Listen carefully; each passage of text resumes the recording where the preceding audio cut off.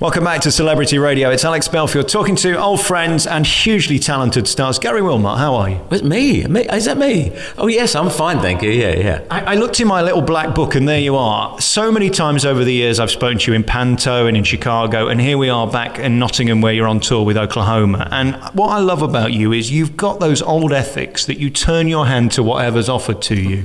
And that gives such admiration from someone like me, because so many people just do one thing and get on with it. But you really are an all-rounder, aren't you? That might actually come from the way I started in this business, in a thing called variety, which of course doesn't exist anymore. But I kind of still like variety now. Yeah, I mean, I look at a script when it's offered to me, and I like to think, I don't mean this in a big-headed way, but when I see a role, I think, I'll do that because I think I can do it better than anyone else can do it. And that's my motivation, really. I don't mean that in a bragging way, but if I don't see that, then I will turn the role down. But I do like to think, I'm going to do this better than anyone else. And also, I have to say, you have amazing legs. When you're in a dress, you particularly have an appeal, if you know what I'm saying. I have no idea what you're talking about. Well, the last time I saw you was in Birmingham, in Panto, and there you were, I mean, just killing it as the Dame. And it's a tough role, because if you're not good, the whole thing will flop. You really are the sort of glue that holds the thing together. And again, you're just able to muck around with it. Yeah, it's true. I'm no stranger to a dress. Years, only at weekends, folks. No, years ago, I did a program called Copycats with some of the greatest impressionists in the country. And I wasn't one of the greatest impressionists in the country, but I could do about 4 or 5 really, really well. Norman Wisdom, I think Stevie Wonder. But there were 6 of us doing this show, 6 or 8 of us doing this show. And so we very quickly got through all of the impressions. So I found myself dressing up as women, like Bette Lynch or Rusty Lee, you know, any of those characters. And so, yeah, no stranger to wearing dresses. But it's the character. If I think the character's great and fun, it doesn't really matter what they wear. Just a few weeks ago, I went to see a mate of mine, Dean Chisnell, who's playing Shrek at the moment on tour. And on a matinee day, he's in that face from sort of 11 o'clock in the morning through 11 o'clock at night. And I always say to him, it must be very strange when you turn and catch yourself in the mirror. I wonder on those 2 show days in Panto, what you think. Halfway through, do you sort of look at yourself and think, what am I doing to earn a living? Well, it's true. I mean, with Panto, it takes so long to put the makeup on. I don't know how women do it in the car. I've no idea. And on trains, on the underground in London, I've seen people put makeup on. You kind of go, how'd you do that? So I tend to keep it on between the shows. 2 shows every day, as you know, and so between the matinee and evening show. But it's... You forget you got it on sometimes. The routine is I don't leave the theatre. I mean, I stay in the theatre, so hopefully I'm in a theatre that's got facilities for eating and all the rest of it and sleeping. So, yeah, it is quite strange. I've done it with beards. I've grown beards in the past for various roles, but great big, you know, full-on Brian Blesseds. And it's funny, when you shave them off, it's very, very odd to see your real face. Well, again, for our 2 hours in the theatre, it's magical and wonderful, but you've got to live with it, haven't you? Yeah, absolutely. You know, I do. When you grow a beard and you're not really used to it and you don't really like it, it's a bit of a pain. But it's less of a pain than sticking one on every night when one's required. And there's always the possibility of it peeling off in the middle of an important speech. You don't want to do that. And then, of course, you leave Panto and you go straight into Oklahoma, which is a sensational production that I'm in to see tonight that's had wonderful reviews. And I think the reason why, it's got heart and people really love it, don't they? Well, the creative team were just superb. Rachel Kavanagh, our director, and particularly Drew Marconi, who choreographed. It's just breathtaking.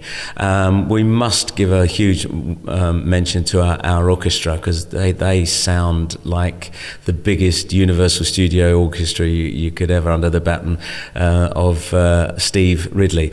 And they are just fantastic, absolutely superb, and they're a great asset. But the casting of the show is brilliant. The casting is just superb. I've never seen a show where everyone is cast perfectly. Our 2 leads in this, Charlotte Wakefield and Ashley Day, they are just, you couldn't wish for 2 better people to lead a company like this and a production like this. I don't think the Regents have ever had better shows than we've got at the moment. I just saw Bodyguard the other night, which is incredible. Wicked's on the road, which is this massive, phenomenally huge set. We're really benefiting almost from the hard times in the West End. The people are having to come on tour who probably would have been there 10, 20 years ago. We're getting West End talent all over the UK. And that's quite right as well. Absolutely is. And don't think that the quality of touring shows isn't as good as it is in the West End. For me, I think the West End is the best in the world. Forget Broadway. The West End is theatre and musical theatre is just the best. But they pick that up and they put it out on tour, and it doesn't lose anything quality-wise if they're doing their job right. And they've certainly done their job right with Oklahoma. It's true, I've seen some very dodgy shows on the road. I won't mention them, but I've seen a few dodgy ones. But I've seen a couple in the West End as well. You know, so they're just shows that were destined to not be particularly good. I wonder whether it's my judgment sometimes, because I on Saturdays, well, Friday through Saturday, I saw 3 shows back to back. One was Gypsy, which is probably one of the greatest performances I've ever seen from Imelda Staunton, which is incredible. I saw another show which I thought was one of the most dreadful things. It's been on for years. And again, the PA system was just dreadful. And you think, how do they get away with it? But people will decide. They do. It's not good for long-term theatre, though. When you're a performer, just like if you're an artist or a sculptor, you want the very best materials. If you're building a house, you want the best materials. And indeed, we require the best theatres, the best costumes. If you want to do your job properly, you don't do it with a blunt chisel. And I think it's really important to maintain the standard of touring theatre, and indeed in the West End. But just because a show is an old show or a revival, it doesn't mean it can't be done brilliantly.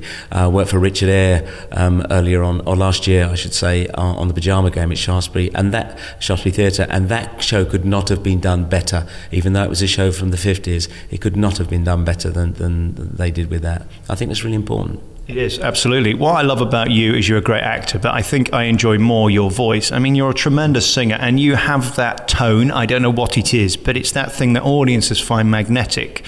When you wake up in the morning, are you sort of gargling with Listerine to try and get your voice going and then staying quiet all day? How tough is it maintaining your voice? It's not. I'm very lucky. When I say it's not tough, there are times when I've been lucky enough to work with some great. I've never had singing lessons, but I've been lucky enough to work with some great maestros, and but then doing shows like Carmen Jones, Henry Lewis, who sadly no longer with us, was a tremendous help for that. I went straight from Me and My Girl into Carmen Jones. But you know, all the singing is great, and I do enjoy it very, very much. And I'm always at the warm ups, and I do my own little singing during the day as well to keep the voice.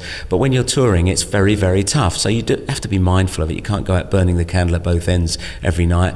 But that's not difficult. That's just making a choice. And if I want to sing every night and do my job, I've just got to not do certain things. And that's what I do, and I'm quite happy with that.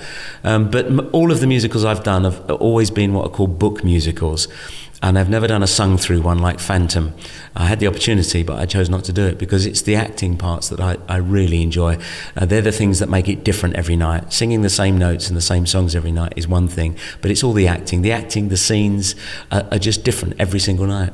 Do you pinch yourself when you look at your CV? I mean, it's one of the longest in show business. It's extraordinary how much you've done. I don't know whether it's because you always get fired and have to find a new gig, but no, really, I mean, over your career, so many shows, so many people you've worked with. It is extraordinary. It is. I've never totted them up, but there have been quite a number of West End shows. I did 2 last year, and I did probably another dozen or more before that. And but you know, the thing that does surprise me is it's been no surprise to any people out there that I'm mixed race. My father was from the Caribbean, and that's what amazes me. Some of the stuff that I've done in musical theatre with the colour skin that I have, being black has been. I've never had any kind of prejudice. I don't think. I don't know if I've never got a job because of that. But I've played Fagin. I've played Bill Snibson, an archetypal Cockney character from 1937. I played Kipps in Half a Sixpence, the Tommy Steele role. To all intents and purposes, I was a Barry Manilow in Copacabana, and indeed when I went into Chitty Chitty Bang Bang, I had 2 kids with blonde hair and blue eyes, and my dad was Anton Rogers, and that's the big surprise to me. I've never consciously gone on about it, but or even considered it. I just, if I can do the job, I do it, and that's the big surprise to me. Do you know what's magnificent? You're not getting these gigs to tick a box or to make anybody happy. I love that you get them because you're great at what you do. That's the ultimate testament, isn't it? You don't want to be a token gesture, which I think, frankly, when you look at the BBC and places like that, they do it all the time, and it's not that helpful. No, it's not. You're right. And the television generally has let down black performers. I've never really stood on a soapbox. I've preferred to do my canvassing stealth, if you like, and just getting on with the job and doing a good job, and everybody at the end of it going, my God, look what he's done.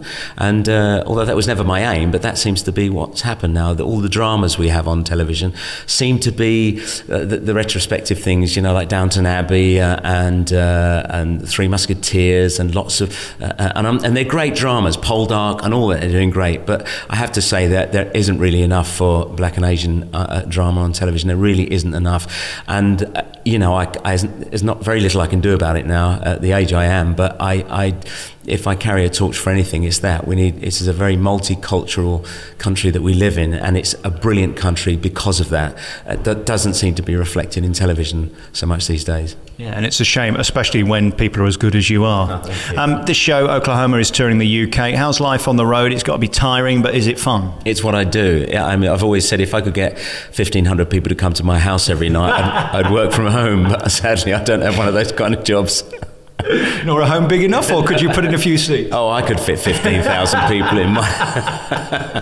Congratulations on this show. It's so warm, it's so wonderful, and it's great, it's back, and it's been done well. What's the worst is when they bring these things back and they're done cheap. This isn't like that. No, not at all. It's fantastic. And I'm not saying this is the most expensive show ever put in, but everything that's there is right. It's correct. You know, there's nothing glitzy about it. It's just a really strong, dramatic production, and it surprises a lot of people how dark it is. A very dark piece, and it's I only realised today it opens up. It's by no mistake, I'm sure it opens up with a song called "Oh What a Beautiful Morning," and that's just really a precursor to all the tragedy and bullying and death that follows that. And again, a tremendous cast with exceptional talent. Great to talk to you as always. Thanks for your time. And Merry Christmas.